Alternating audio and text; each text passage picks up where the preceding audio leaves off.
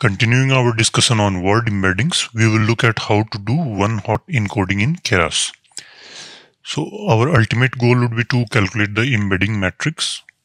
So if this is our vocabulary, and let's say its size is 10,000, and this word is at position 1, 2, 3, 6K, 6001, and let's say this is at position 10,000.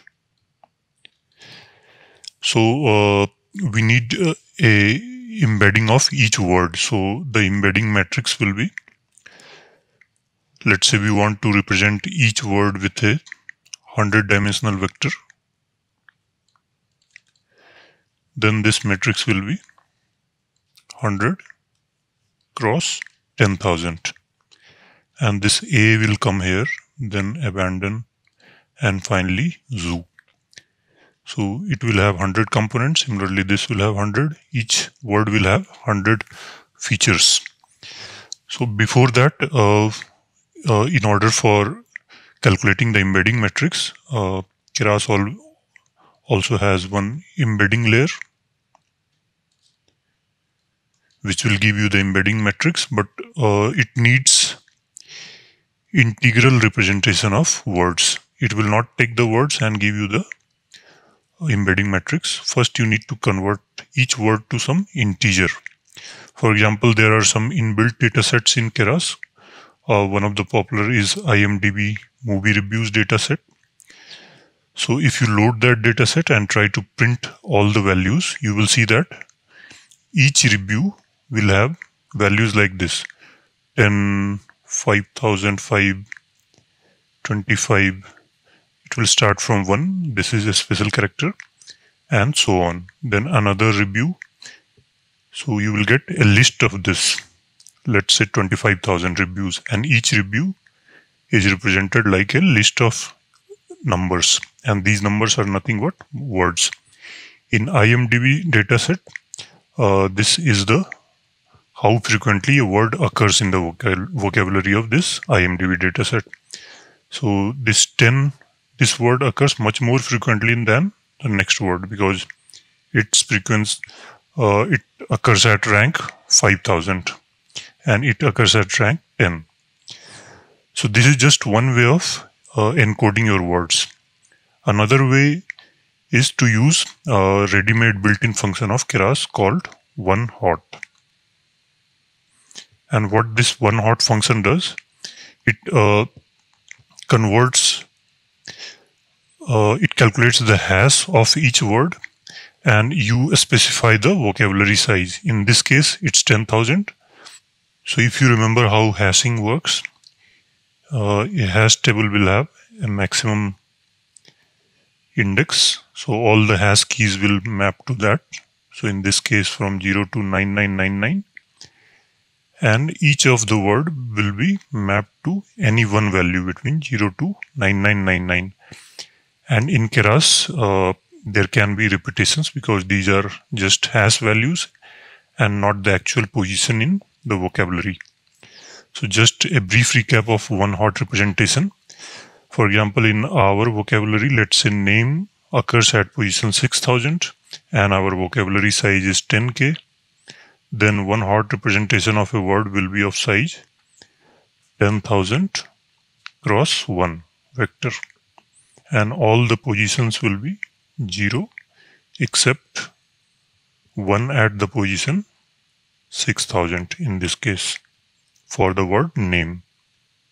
So this will be represented as 6000. This denotes the word name in Onehot form, Onehot representation. Now we will use Keras to calculate the Onehot representation. So first we need to import the Onehot function from Keras dot preprocessing dot text import Onehot, and then we will define documents. In NLP term, So I was telling that in IMDb dataset, each review is represented as a list of numbers, which numbers denote words, and we call each dataset, each data here, each data is a review, in this case movie review. We call it a document. This is a standard term that is used across all NLP applications. So now we will define our documents.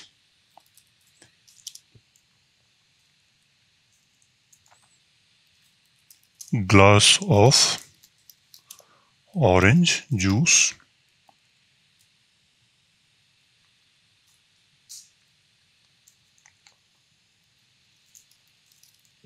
bottle of mango juice.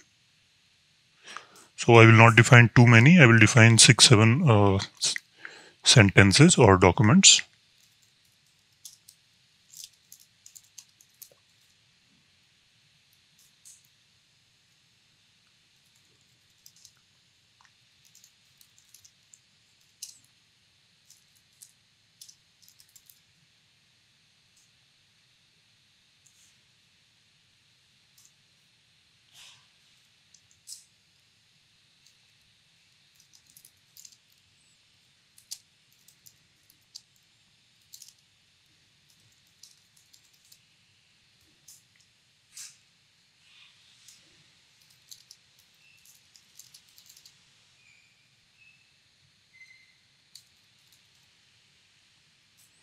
Let's define one more.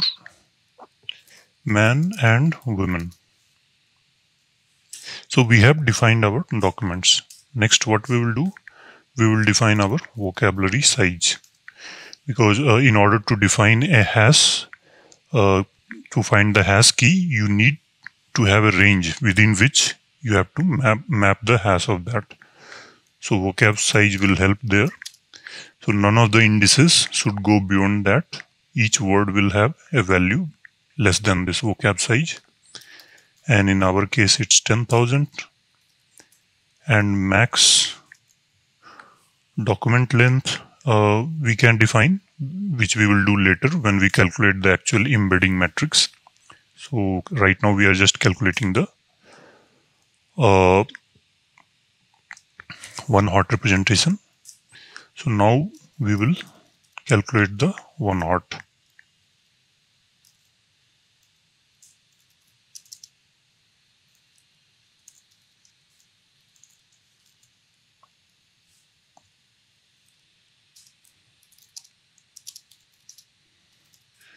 For each document. So here D will mean one phrase, this sentence, this sentence.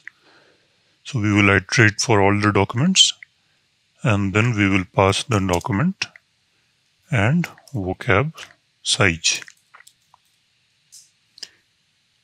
And this will calculate the corresponding Onehot representation. It will not print 10,000 cross 1 for each word. It will just assign a value.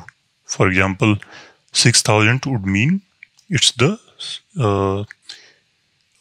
every index in the vector 10,000 cross 1 is 0 except 1 at position 6,000. So now let's print the encoded docs.